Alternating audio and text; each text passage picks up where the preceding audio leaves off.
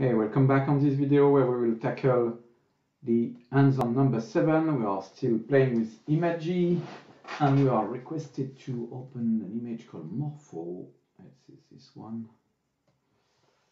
And after we have opened the image, the second question is to look at the edges of the image. Let's maybe duplicate it because we will do it several times.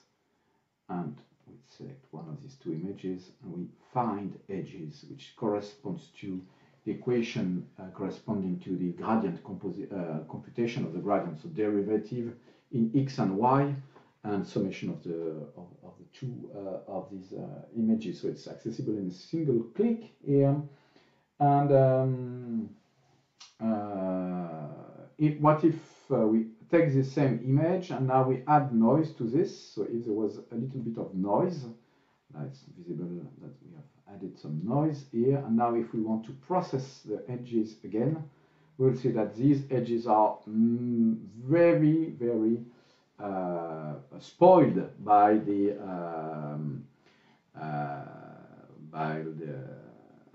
noise. So here I can still, when I'm in the image itself, I can still see and count the object, but and I can maybe figure out the shape of the object. But when I compute the gradient, somehow I completely lose the information because my eyes were more focused on regions than on edges themselves. So these edges are in fact no more there. So it really illustrates what I have been explaining during the course itself. So detect edges in the noisy image with find edges. So this is what we have done, and so this is not very efficient. So in this case, when images are noisy, if we want to find the edges, we first need to smooth them. Since we had a Gaussian noise, maybe we're going to smooth them with this. So here, so far we just put the radius of the small imaget in, as it was indicated in the course or in the end-on. Here we're going to see how we can rationalize the choice of this. So let's pick up our ruler here and try to measure. So it says that the typical diameter of the smallest object, so this kind of object, is something like 22, 25, okay, pixel. So we said that if we want to denoise the most efficiently, we would have to pick up a dimension which is much smaller than the size of the object itself. So let's say that if we have something which is 25, maybe maximum value we will have is 10 times smaller than the size of the object itself. Let's have a preview. And yes, okay, we still keep the object while really denoising the whole image. Okay, great. So now let's find edges again. And we see that, okay, now we have edges which are not as highlighted as in the original image. Of course, there is an effect, still an effect of the noise, but still we have the edges which are correctly enhanced. And so when the images are noisy, please be aware that the noise will perturbate a lot the detection of edges, and that it can be very useful to have a denoising before. Let's do the same here. We duplicate this image of Arbet. Let's process edges.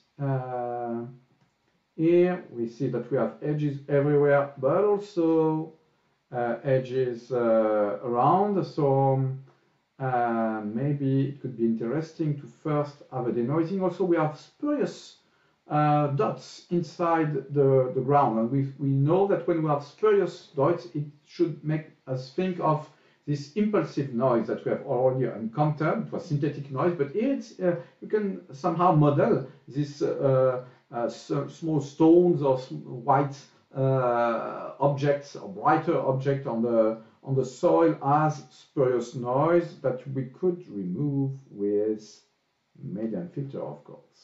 Okay, so we are asked to send a radius I should measure. the smallest object I would like to preserve. Let's say this is a small leaf here, and it measures something like 65. It's measuring 65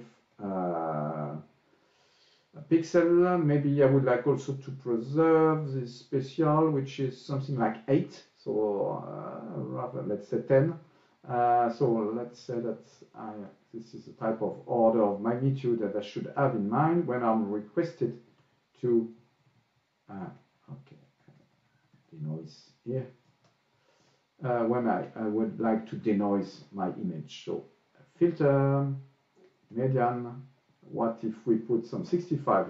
What if we put something like 6.5 and see what is the result? Yeah, it really decreases a lot the presence of this spurious object while keeping it clean. So this is what we have here. And now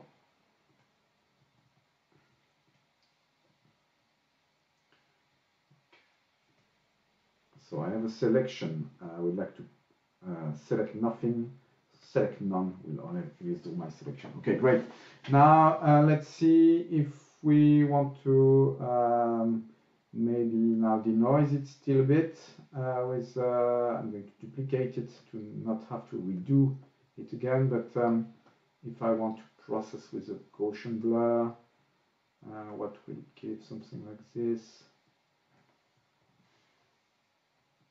10 will really be bad on my image. So I'm going to stop on this. Maybe stay on the median filter again, and maybe increase what the size. If I put it to 10, what would be the results of this?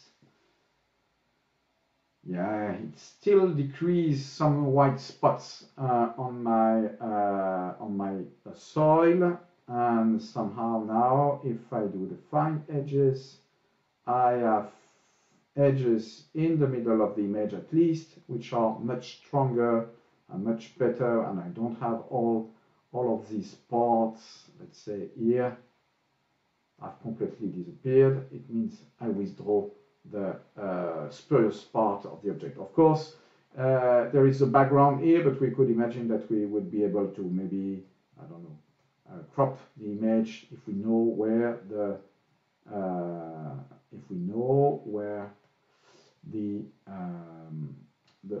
plant is located somehow, and you can compare the quality of the two images like this, and it's clearly the case that we withdrawn some of these edges that were spurious stones in the soil around the plant, thanks to the denoising of the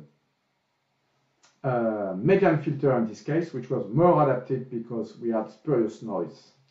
So that's it for this video. Thanks for watching, and see you in the next one.